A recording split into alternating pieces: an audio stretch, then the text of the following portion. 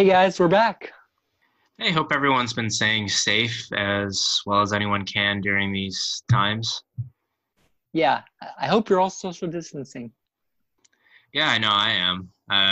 Kind of stuck at home, and I know Matt, you are too. So, kind of takes something like this to get us back on the horse, as it were.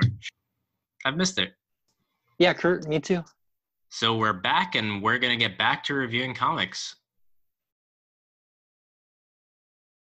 Brian K. Vaughan begins his latest epic, Saga. The story opens on Cleve, a blackwater planet, with Alana and Marco. Alana with her wings hails from landfall, while Marco with his horns is from Wreath. These two powers have been at war, which has engulfed the entire galaxy. Marco was captured by the landfall forces and thrown into jail. There, Alana was tasked with guarding the captured Wreath soldiers.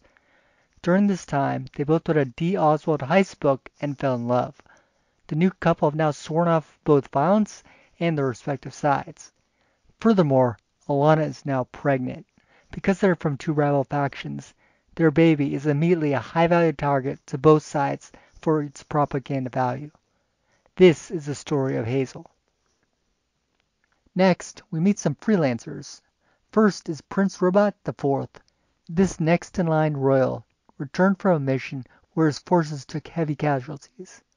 Despite this, Landfall Intelligence has tasked him with finding Alana and her child. Ergo, the prince uses his exceptional intelligence to track them down. Next up is the Will and Lion Cat. This snazzy pair are asked by Wreath to find Marco and his wife. We also find out that Will's ex-girlfriend, the Stalk, is also on the case. This causes the Will to immediately decide to give up and go to Sextillion. While there, he's presented with an offer to have sex with a child. However, he instead kills the man offering the girl. The Stalk is the first to track Alana and Marco down. She wounds Marco and is about to take care of Hazel, but is interrupted by Isabel and her ghost friends. After fleeing, she's on a call with the Will, but is killed by Prince Lorbat and his forces. Back with Hazel, we see Isabel. The ghost provides Alana with useful advice and even offers to help Marco recover by leading them to snow. However, her one condition is that she can bond and become permanently linked with Hazel. Alana eventually agrees and Hazel gets a new babysitter. She leads them to snow and Marco is revived. The group then makes it to the rocket ship forest and sets off into space on their next adventure. However, the ship alerts them to incoming magic. Marco realizes that the sword he was using earlier signaled a call to help from his parents. All right, so let's start off and just talk about that birth scene. Pretty epic beginning. Yeah, and it was pretty cool how both sides ended up just shooting at Alana and Marco pretty much right after Hazel was born. Yeah. So both sides kind of shoot at them. It's kind of bullshit that they don't really hit them at all. But Yeah, that is incredibly lucky that they don't get hit at all yeah. I by mean, either side. well, then And not again, only that, not only do they not get hit, basically everybody else dies. yeah. But then again, it would be a bold move to kill off presumably the protagonists a few pages in. That's true. There would be a story then. I think the thing that the birth really establishes is kind of the tone from what we expect this series to be and gives it like this gigantic scope, right? Because it seems to be that it's all going to be about Hazel's life and journey, right? Yeah, she's like the chosen one, essentially. But it definitely is in the midst of everything else that's going on. It's a family story at its core, and I think the opening really does a great job of establishing that. Agreed. So there's this war going on, and it's between the main forces of Wreath and Landfall, and they're actually uh, a planet and its moon that orbits it, and they've enveloped the entire galaxy in their war. Like it has to be like either they're paying everyone or they basically conquer them and are like, hey, you're now fighting for our side. And it just seems very implausible to me that one planet and its moon has the scale to do that. But well, Yeah, we'll see. completely agree. So Vaughan also introduced us to some freelancers, and the first one I want to talk about is Prince Robot, the fourth. Yeah, I love that character design. I also love just his name. Like everything about it, I really liked. I kind of like the fact that he's like, essentially, he's super traumatized. Yeah, there's something that happened in the past, and I'm not sure what yet. And he's it's interesting that you see like the hints of what's going on in his head when it just flashes across the screen. I think that's just like a great way to represent his thoughts. Yeah, I completely agree. We also get the impression that the king doesn't like him very much, or is disappointed in him. And he also apparently has PTSD from some planet he was on called Threshold None, where a bunch of his brave soldiers got killed. Yeah, it seems like they barely survived. So why would that make his dad hate him? Yeah, it kind of reminds me of like it reminds me of like Avatar: The Last Airbender, where Iroh, he goes out to war. He doesn't conquer Ba Sing Se. Fire Nation, the Fire King, really is disappointed in him. Has another favorite son. I also found it interesting when he was talking to his wife, and they were talking about the landfall soldiers. He was calling them allies, but she kept calling them customers, highest bidders in the war. So I found that kind of interesting. From her perspective, she just views landfall as a source of income, whereas he views them as actual allies. Yeah, I think that could be part of the trauma that he's had or just having fought with him so long. I'm sure there's some level of camaraderie that develops with anyone that goes through any experience. Completely agree. How about also we talk about the will? Yeah, I mean, the Will seems like an interesting guy. I like his lion cat a lot. And he does have like an interesting...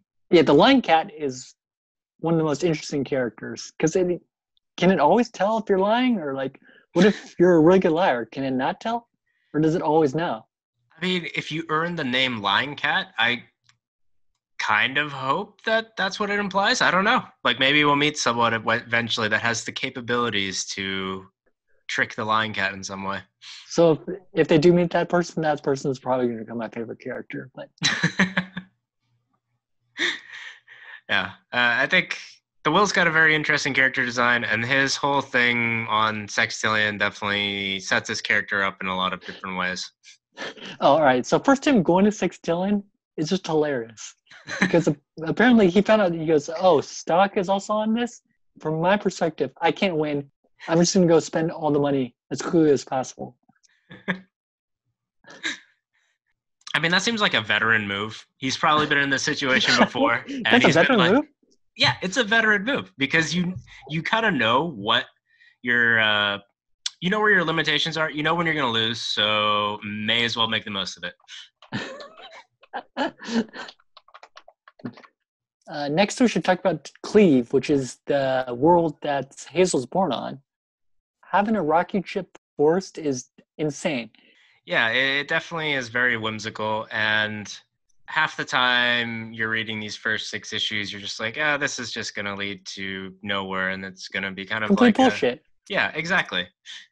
But speaking of the rocket ship force, like I actually really like that they made the ship organic. I think that's kind of unique, and it's actually a rocket ship. Yeah, they can actually fly away in it. But I like that Which is insane. Yeah, they hint that it has a mind of its own, and I think that could lead to some interesting storylines soon. And I want to see where that goes. The other ridiculous thing about Cleve, at least from what I thought, was that everyone that dies there becomes a ghost. Like evolutionarily, why is that a thing? And how does that impact their culture? Like, if there's just dead people around all the time, do they see death differently?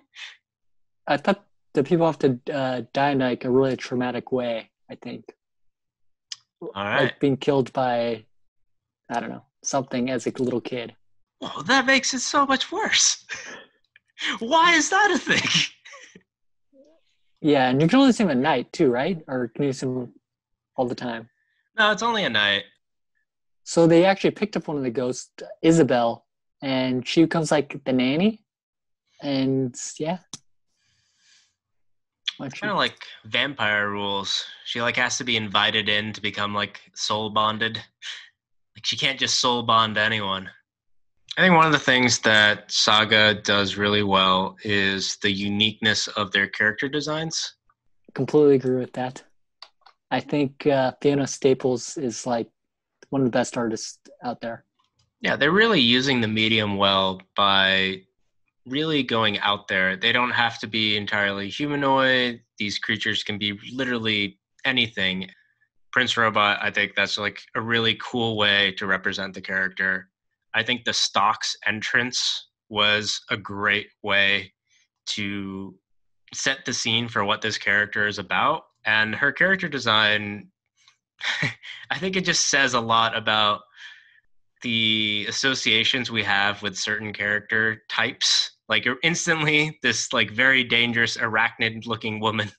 Like you just know that this one is dangerous and someone that is not to be messed with from many, many reasons. So, what's your favorite moment? I think what I liked the most was the beginning of issue 5. And that's where Prince Robot is just sitting in that prison bathroom. He finds out that his partner is expecting. And then the scene cuts to Marco just going ham and just like destroying this envoy of landfall soldiers. And I just really like that entire scene just because there's some really great dichotomies there. And when Marco really starts going at it, like the background color changes, you really see that he is a badass. Bright red. What about you? What did you like? So, my favorite scene is where the Will meets a giant monster who breathes fire on him. And his idea is to grab his gunpowder and throw it in the beast's mouth and completely destroying it, which I just find hilarious. It really sets the tone for his character. It's a good opening. Yeah, definitely. So, who's your favorite character? Well, actually, I mean, you don't really get to see much of it, but my favorite character is from that scene you just described, and I really like Lion Cat. Lion Cat? Yeah, I'm really intrigued about what Lion Cat's deal is, and I'm instantly a fan. I would have to go with Prince Robot, the fourth. I really like the fact that he's just, a prince being awesome. Prince being a prince. Always fan of that royalty. Definitely. Yeah, actually, we wanted to ask the viewers, what is your favorite moment from these first 6 issues? I'm sure there's going to be a lot of overlap, but we're really curious to know what everyone else liked. I completely agree. You know what? It's been great just doing this again. It's been a while since we've done it. We're a bit rusty, and it's goddamn crazy that it took a pandemic for us to do it again, but here we are. Also, be sure to check out this channel again for the next review of the next volume of Saga. See ya. Bye.